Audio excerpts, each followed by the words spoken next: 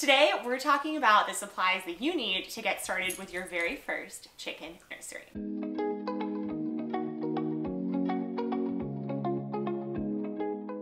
I'm Danielle and this is Chris, and we are the Split Arrow Farm, and welcome to our channel.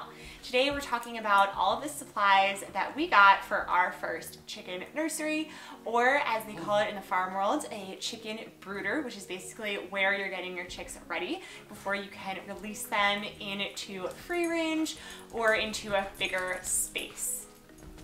Are you ready? I'm ready. Miss Danielle, what are you doing? You caught me. I'm ordering some chicks. We're gonna get some California whites and Cornish cross. So we'll have some egg layers as well as some meat producers. And we went to Tractor Supply store today. We got a bunch of stuff so we can start raising them. Oh, all right, so we're gonna keep chicks in here while they're getting ready.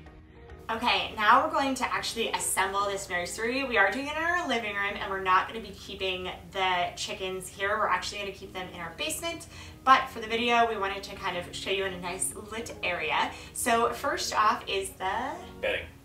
There's a variety of different bedding choices, and I'll let Danielle go into what you can choose from. Yes, there's a bunch of different choices. We're going to be using pine shavings, and what's really nice about these pine shavings is they're actually a pretty nice thickness here.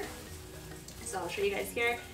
They are nice and big pieces, which is going to make sure that it's not too dusty, but this also provides a really safe bedding for the chicks. Another question that a lot of people have is cedar versus pine, and although cedar does smell really great, it does have a lot of oils in it which are toxic for the chicks, so you're not going to want to use that. Now, in regards to other bedding, I've seen newspaper. You can use sand, which is great because it doesn't hold in too much moisture, but we're going to be using pine. And what we like about this is every week we can just put on a new layer of pine, and then at the end we can just take this and pour it into our compost and have some really nice reusable soil compost for our garden. Next up, when assembling your nursery or brooder, which is also what you can call this, is you're going to need some lighting.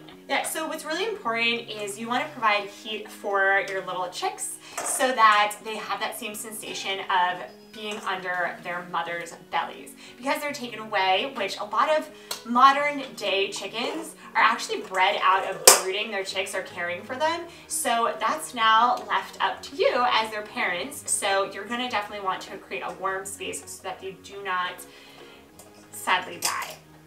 Now, another item beyond just the heat is you do want 24 hours of light, and what you want this for is to keep the chicks that they're eating and drinking and making sure that they're actively active in their young age. So if they don't have light, then it actually won't stimulate to their brains to start doing some of those actions. So you're definitely going to want to make sure to have some light in there.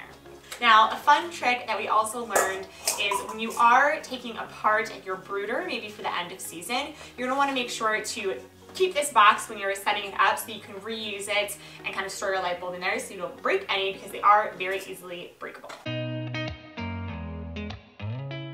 So when you actually get the chickens, there is going to be different stages. So when you first get your chicks, you're going to want to keep the light pretty low so it'll be a lot warmer on them.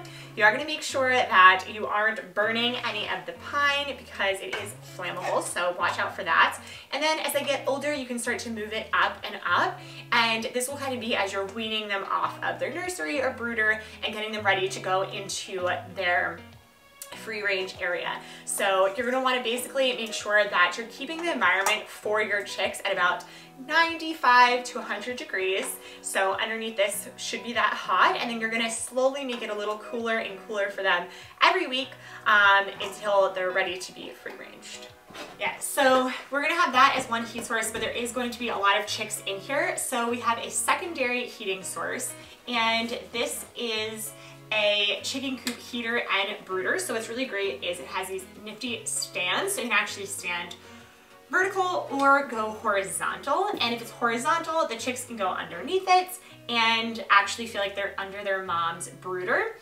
And the legs are really easy to move up and down. Chris actually did an unboxing video, so I'll make sure to link that over here. And he goes over kind of like the pros and cons of this heater and brooder that we got. We really like it, and it does provide a really good heat source. So you'll definitely want to check that out if you're interested in this version, and we will provide a link down below. That fits perfect. Yep. But this, you'll just put in here, and then it's a secondary heat source for them. Then we have our feeder. So this is great because it locks in. You can put about a gallon of food in here, and the chicks can actually just like make sure that they get it out of here without spilling it all over the bedding. And then lastly, water. Really important to make sure that your chicks are hydrating. And when you put this in, you'll want to put in little rocks or stones at the bottom so they do not drown at the beginning. So this is our basic setup. I'll do a little close-up of it now so you can kind of see everything that it looks like.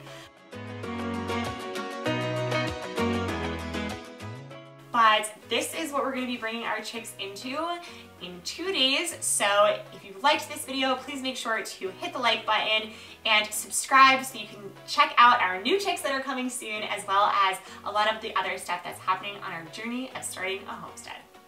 Bye!